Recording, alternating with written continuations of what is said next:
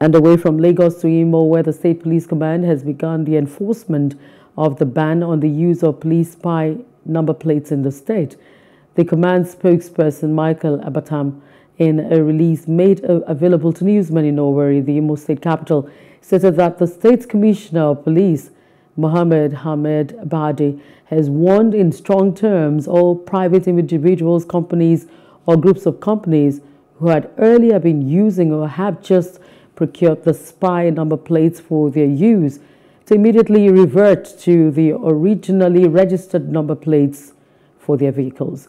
He said the ban became inevitable as there's been a flagrant abuse of traffic rules and regulations and other extant laws guiding the use of police spy number plates. Hello, hope you enjoyed the news. Please do subscribe to our YouTube channel and don't forget to hit the notification button so you get notified about fresh news updates.